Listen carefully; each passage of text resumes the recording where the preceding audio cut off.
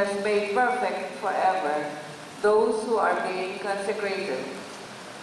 Where there is forgiveness of this, there is no longer offering for sin. The word of the Lord. Please rise to honor the Holy Gospel.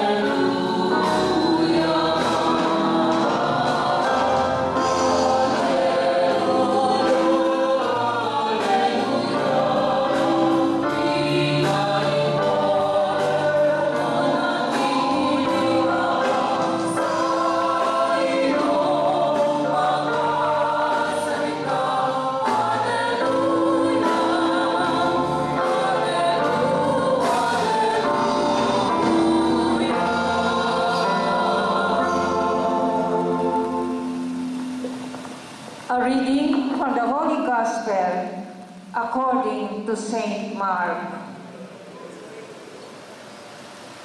Jesus said to his disciples, "In those days, after the tribulation, the sun will be darkened, and the moon will not give its light, and the stars will be falling from the sky, and the powers in heavens will be shaken. And then they will see the Son of Man coming in the clouds with great power and glory. And then he will send out the angels and gather his elect from the four winds, from the end of the earth to the end of the sky. Learn a lesson from the fig tree.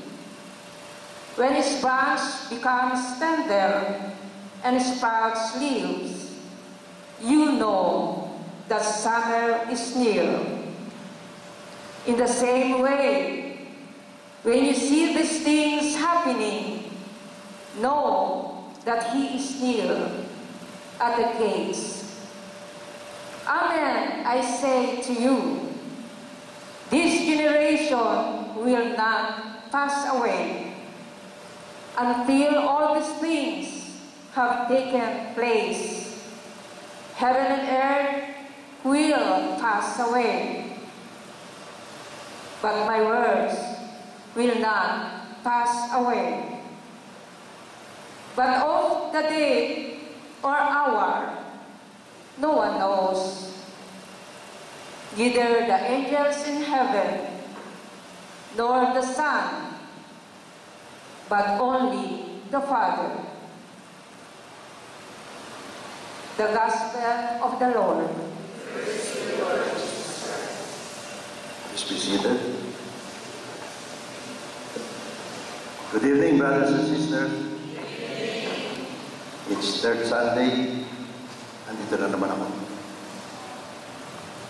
Before I start the insight tonight, allow me to add a few minutes to my allotted time to share something with you. Ever since I was shepherded by Father Ardo, Brother Norman, and Sister Baby Garcia into the Bible study group of our community, was about 5 to 6 years ago, para ako nagbalik sa junior and senior years of my college studies. Lalo na nung na-assign ako ng Council of Elders to do the Bible Insight every third Friday of each month. Napagitnaan pa ako ni Brother Norman sa second week at ni Sister Baby sa fourth week. What else can I say? Simula noon, para akong gumagawa ng thesis for presentation every third Friday. Bukod sa Bible book itself, na for me ay napaka-complicated ang pagkasulat, I had to gather as many reference books and Bible study guides that I could master, English man o Filipino. Examples like the Anawim, their buhay, celebrating the Word, Sabbath, Guide to Bible Study, Sunday Missalets, at iba pa. Ang dami. Then I would take down notes during the Bible study session with either Brother Norman or Sister Baby, facilitating free-wheeling discussions with lots of useful inputs from among our attendees, notably Brother Maning Borlasa, Brother Noel, Brother Romeo Ursulino, Brother Kitts, Sister Grace, and others. You know, dahil sa computer illiterate ako, sinabihan ko pa si Brother Mario Oblivias na mag-research pa sa internet at bigyan ako ng hard copy ng na-research niya every 4th week of the month. Di nga siya makasingil ng honorarium for extra services. Dahil sabi ko, lahat ito para kay Lord. Bukod dito, brothers and sisters, si Brother Mario ang nagko-compose ng PowerPoint presentation for my insight. At si Brother Onat naman pag nagpe-prayer leader ako. You see, brothers and sisters, I am really not gifted with talent for any extemporaneous deliveries. Pasensya na kayo. So that I have to research, write down, and read the insights and prayers before you. To sort of compensate for this handicap, I earnestly requested Brother Mario and Brother Ona to compose a really good PowerPoint presentation. So that para mabawasan ng nervous ko pag nakatingin tayo kayo lahat sa akin. As I am reading the insight and or prayers, madalas doon kayo napapatingin. Hindi sa akin, kaya magandang magbasa. So please, try to look at like a tennis tournament. Ganun-ganun kayo napunta dito. Amen? Palakpan natin ang Panginoon. Minsan baka naisip ni Brother Mario at Brother Ona, kaya ko sila in-sponsor sa Oasis. Dahil para makalibre ang kanilang extra services. Joke lang po.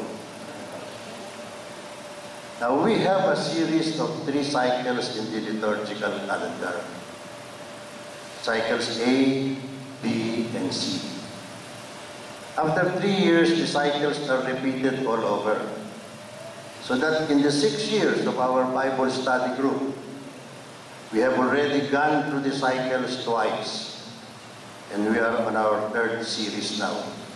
Right, Sister Baby? 3rd series now.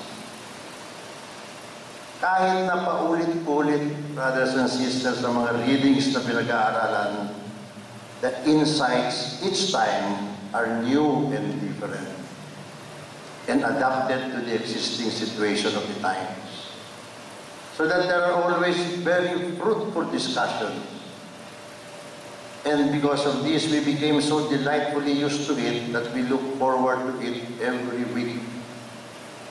Hahanap-hanapin mo na talaga for a time you will adjust your weekly activities looking forward to that night of Bible study. Brothers and sisters, unlike the academic studies, after you have passed the exams and completed the curriculum, graduate ka na. Then you get to take the board exams if any, and that's it. We feel we know it all. Sa Bible study, walang exams, walang graduations. free, willing studies.